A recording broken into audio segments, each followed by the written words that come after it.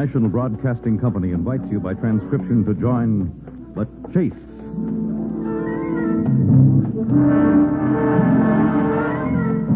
There is always the hunter and the hunted, the pursuer and the pursued.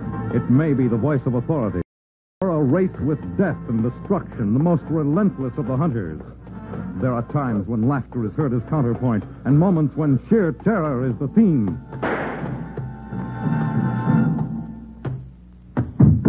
But always there is the chase.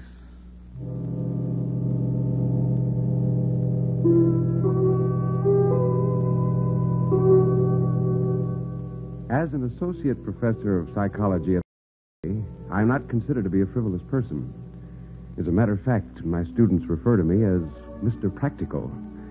For my entire life, in and out of the classroom, has been precisely that. I'm 39 years of age, married, no children, don't drink or smoke, and in general lead an extremely placid existence.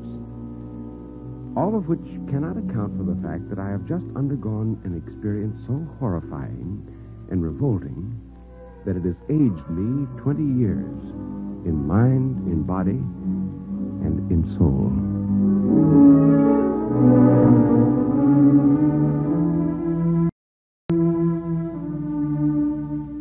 It started on a winter afternoon, right after I'd finished a lecture to my class on the so-called split personality aspects of schizophrenia, a mental ailment that can often have bizarre manifestations. And so, we have what we call a split personality. Two sets of desires, emotions, characteristics in one person. And they are constantly in conflict with one another. A perennial chase, as it were, as to which shall be the dominating force. Well, I see that our time's up, ladies and gentlemen. You're dismissed. Professor Calvin? Yes, Miss Reed? Your wife just telephoned, sir. She said she'd meet you here in your lecture hall in half an hour. You're going to have dinner out tonight. Oh, half an hour. Well, I suppose I can pass the time by checking over tomorrow's lecture. Thank you, Miss Reed. You're welcome, Professor. Let me see.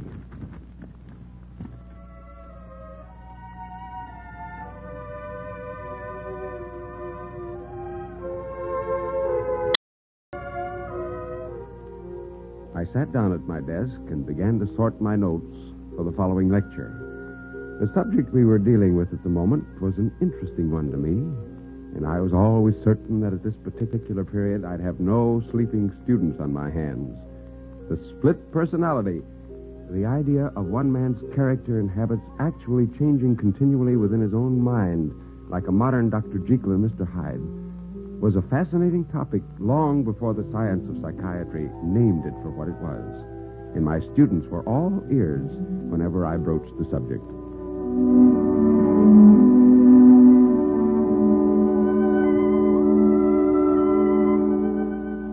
I must have been working for over an hour in the warm, drowsy confines of the room when Miss Reed appeared again with another message, who could be as irritating as the next one when she decided to be. Professor Calvin? Yes, Miss Reed? Your wife just called again, sir. She said she's decided to cook dinner after all, and she wants you to go home. Oh, very well. Thank you. I'd better leave directly before she changes her mind once more.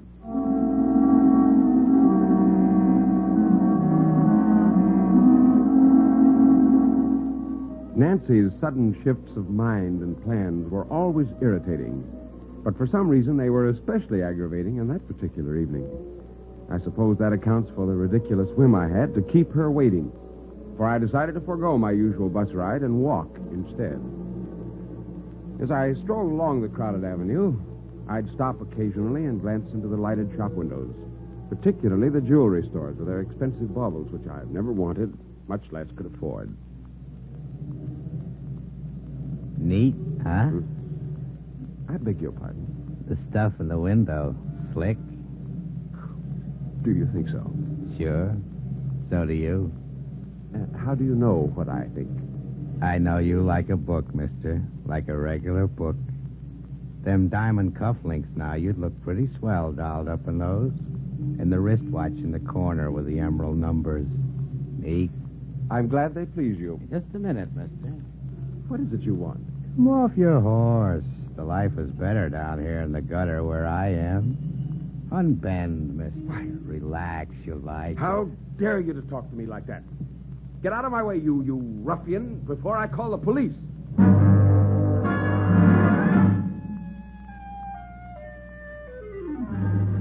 As he stepped to one side, I walked quickly up the street. I couldn't resist the behind me as I reached the corner.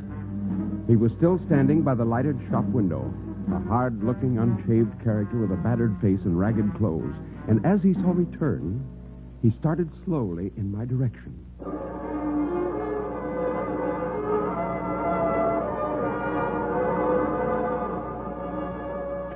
For a moment, I had an undignified impulse to run like a rabbit. But I controlled myself and walked directly north to a spot where I knew a traffic policeman had his post. From time to time, I glanced around and saw my pursuer moving faster with quick, impatient steps, as if anxious to overtake me, but unwilling. As I neared the policeman's post, I had a moment of panic, because I thought at first he wouldn't be there.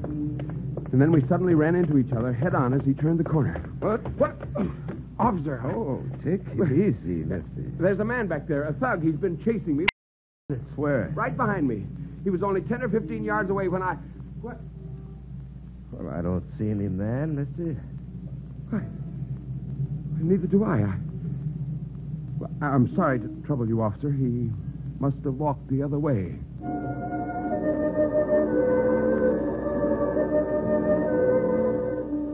I suppose my behavior was idiotic under the circumstances, and I felt rather sheepish after my pursuer had disappeared. He may have only wanted to beg a quarter from me, and I actually had little to fear on a crowded avenue in the central part of town. These were my thoughts as I made my way home again, and the shops and apartment houses slowly gave way to the more remote suburban dwellings in the modest section Nancy and I had chosen for our own.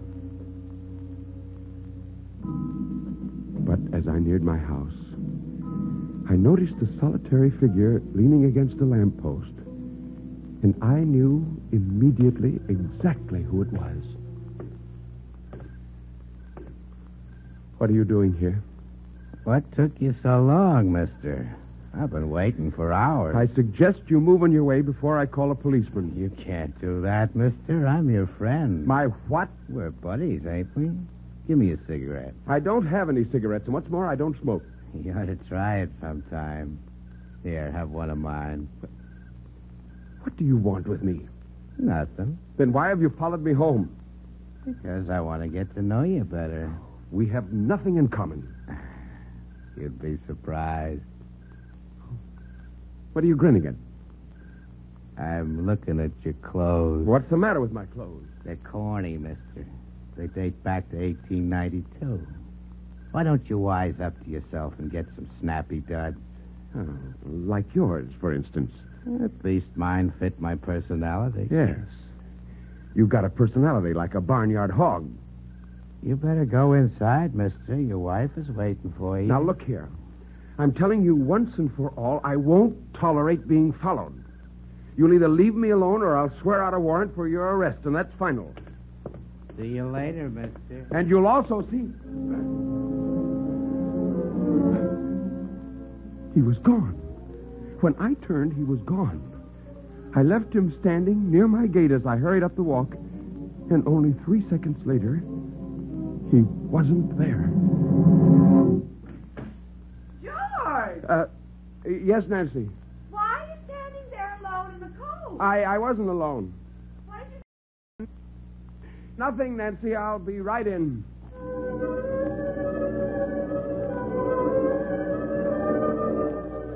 Now, let me say right here that if you think my stubborn follower was a ghost, get it out of your mind immediately.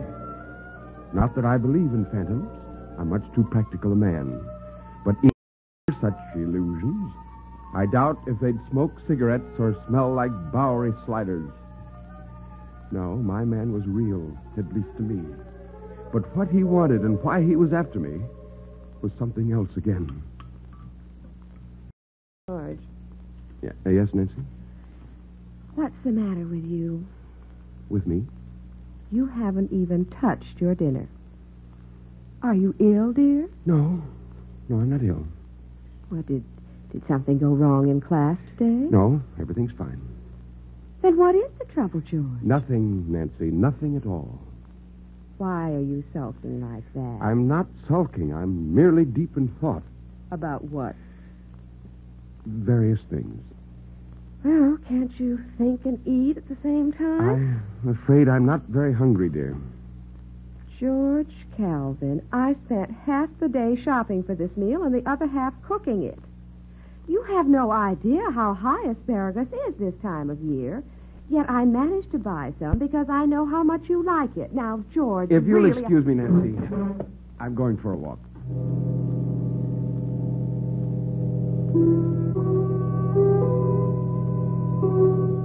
There's nothing wrong with Nancy except the fact that her mind functions in minute circles that only center around such things as asparagus and ripe tomatoes. She has very little wit, less imagination, and I knew if I discussed my problem with her, I'd end up nowhere. So I took to the street again, walking south toward the river and the warehouse district.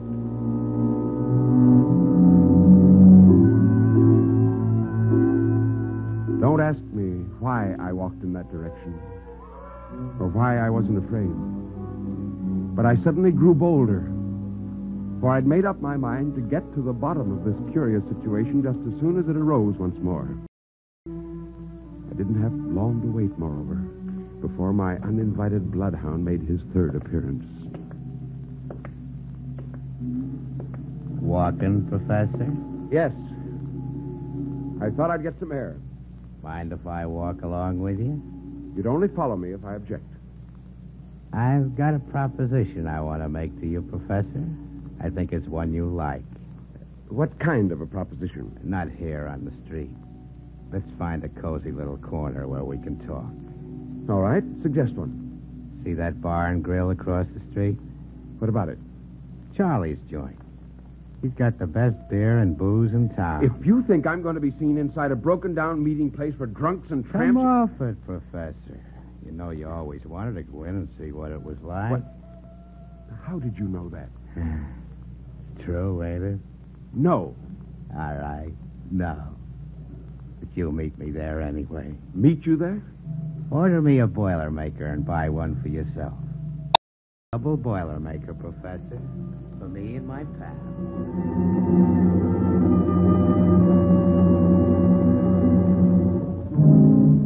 There was a mist blowing up from the river as he backed away from me. And a patch of fog suddenly enveloped him like a shroud, and he faded into the mist. And like an automaton run by remote control, I found myself walking across the street and into Charlie's Bar and Grill.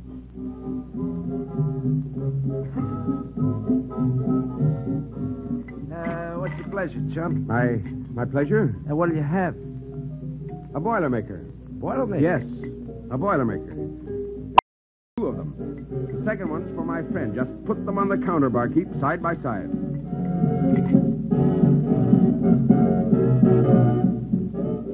The place was empty except for one lone seaman who finished his beer a moment later and sauntered out.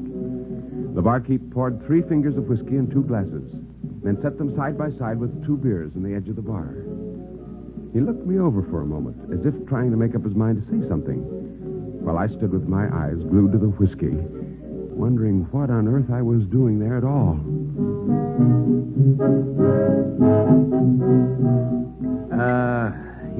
You never been in here before, mister. I know I haven't.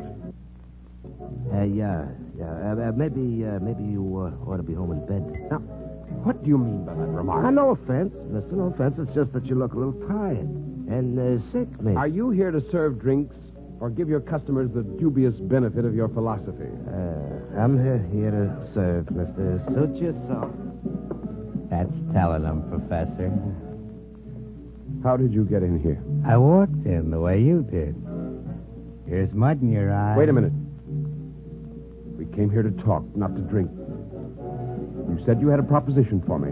And I have, Professor. How do you know that I'm a professor? I know you like a book. There's something weird about you, something unholy. Why do you keep disappearing like some kind of a wraith? You're no ghost. Why do you act like one? You know how real I am, Professor. You know I'm not a ghost. Feel my arm if you... I don't want to touch you. Get away from me. I don't want any part of you, you filthy tramp. Hey, what goes, mister? Throw him out. Throw him out of here. Tell him to leave me alone. Tell who to leave you alone, mister? Tell who... Look, you better be on your way, chum, huh? The air will soap you up. It was true. I buried my face in my hands. When I raised my eyes and the barkeep hurried up, the tramp was gone. But his glass, the one that was standing in the bar in front of him, was empty, while mine was still full. Is that you, George? Yes, Nancy, it's me. Oh, just a minute. While I get in your bedroom. Now, where on earth have you been? I took a walk, as I said I would. Until 2 o'clock in the morning? It's 2 o'clock? Yes. I've been worried sick about you. I'm sorry, Nancy. I should think you would be sorry. George, what's the matter with you? You've never behaved this way before. What's gotten into you? I'm beginning to wonder myself. Who have you been seeing, George? Who have I been seeing? How'd you know I've been seeing someone? Because he called. He called? On the telephone? You know who I mean? No. Well, you tell me, Nancy. Who was it that called? Well, he wouldn't leave his name, but language. I've never been so shocked and disgusted in my life. He sounded like a gutter snipe. He said he knew you intimately. Where in heaven meet a man like that? Oh, then he is real. Oh, thank goodness for that much. What do you mean he is real? What are you talking about? Tell me when he called and what he said, Nancy. It's very important. Well, half of what he said was unintelligible, but he certainly felt he could twist you around his little finger. I think he called about 11. Just after he left me on the street when I went into the bar. What bar? Well, it isn't important.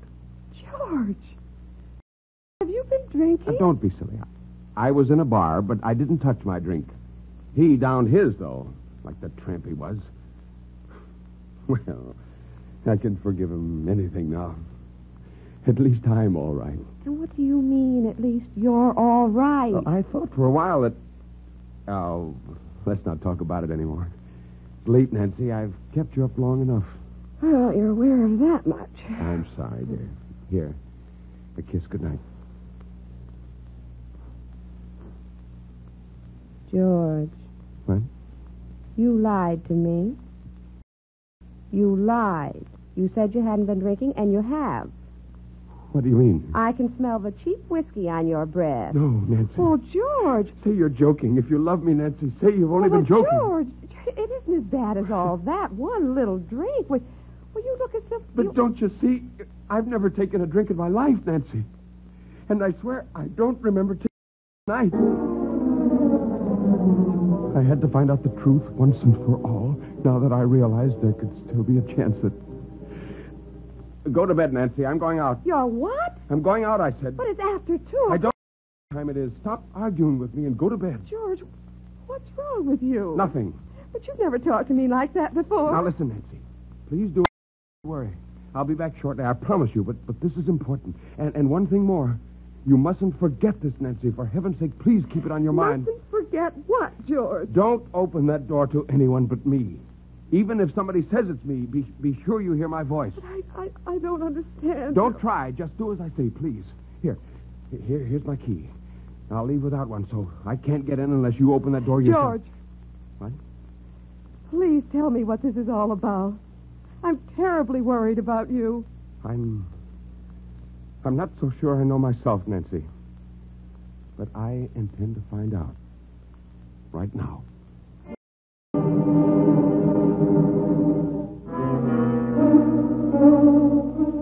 I headed for the waterfront and Charlie's bar. I knew he'd follow me again, tag my footsteps like a shadow. But I walked for several blocks, and nothing happened. Then suddenly I sensed he was behind me. I didn't have to look. I just... And without stopping for an instant, I passed the bolted barroom door and headed for the wharf.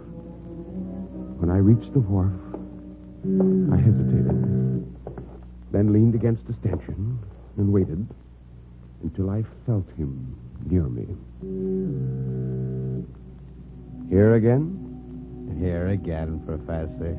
I guess there's no eluding you. No. Give me one of your cigarettes.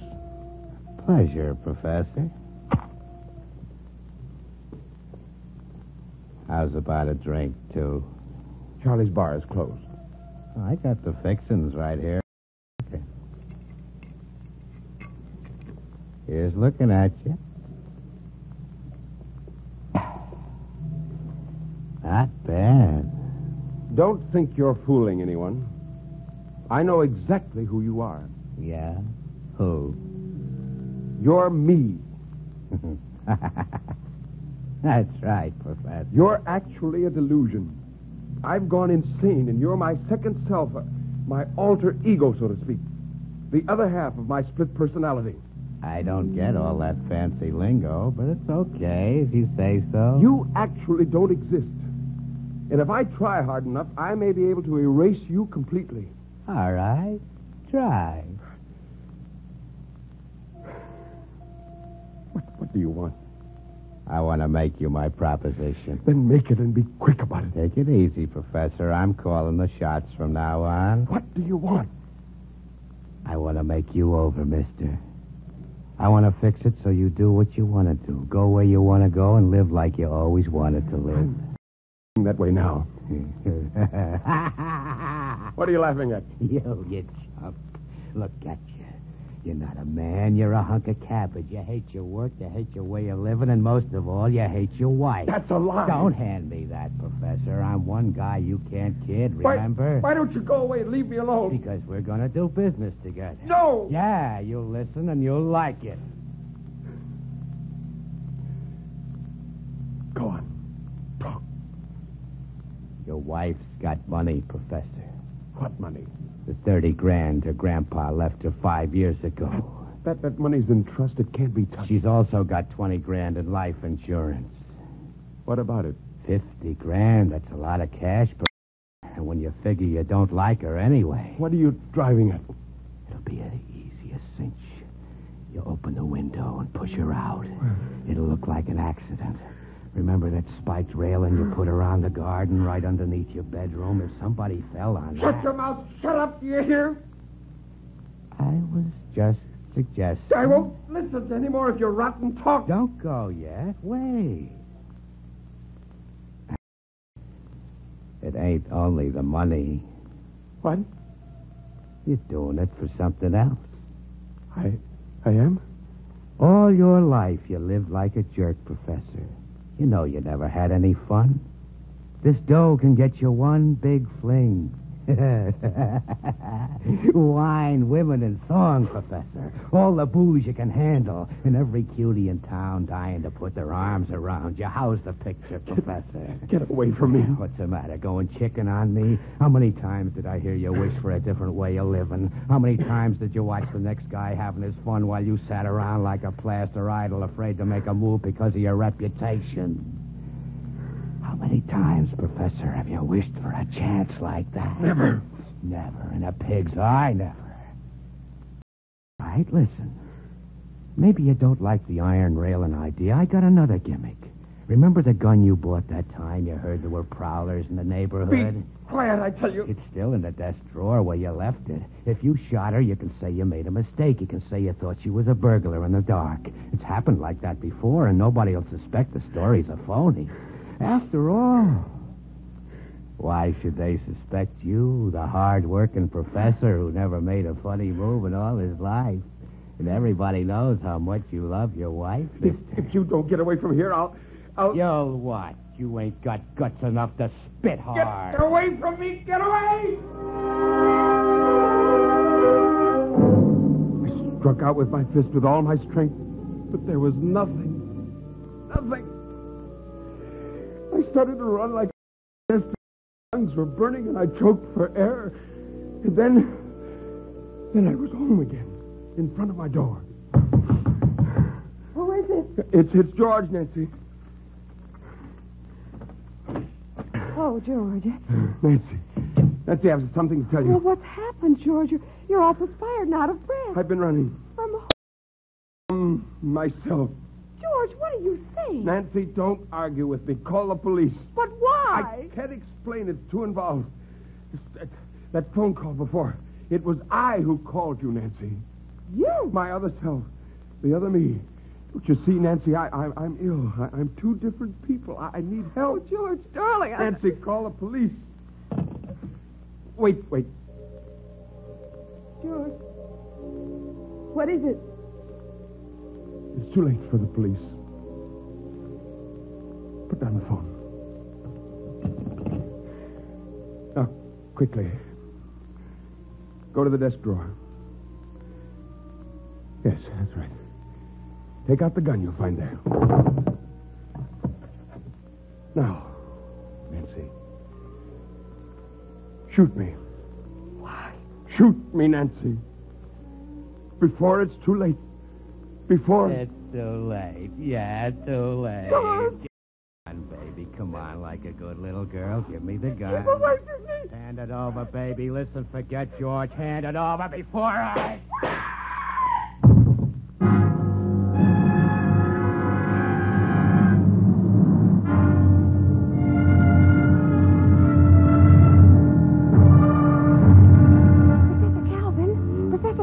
Professor Calvin, wake up! What? What? Oh, Miss Reed. Well, sure. What'd you think it was? Oh. Well, I'm still here in my lecture room. I didn't leave school at all. You fell asleep while you were working on your papers. Your wife's outside. Nancy? Uh-huh. She's waiting for you. Oh, Nancy, waiting for me. Tell her I'll be right out. Yes, tell her, Miss Reed. Tell her.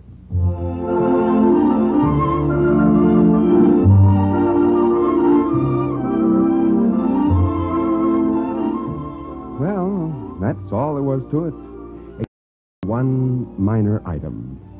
A few minutes later, Nancy and I were walking up the street together, and I was just about to tell her of my dream when she stopped at a jewelry window to admire the display. Aren't those cufflinks beautiful, George? I wish I could afford to buy you a pair just like them. They're very nice. Neat, huh? Nancy. I beg your pardon? The stuff in the window. Slick. Nancy, do you see him? Of course I see him. He's got a nerve breaking into our conversation Well, that's all like I want to know. Come on. Oh, George!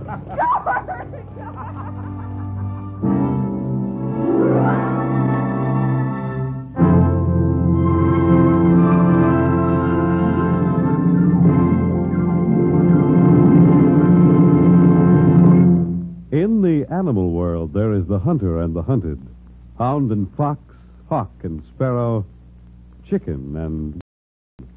But who is to judge precisely which is the pursuer or the pursued as we enter the chase?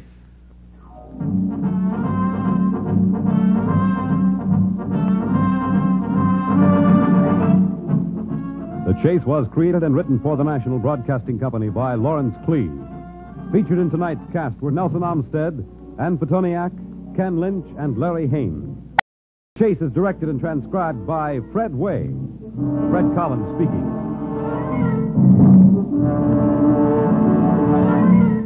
Next week, the exciting story of a killer at large and a statewide pursuit in The Chase.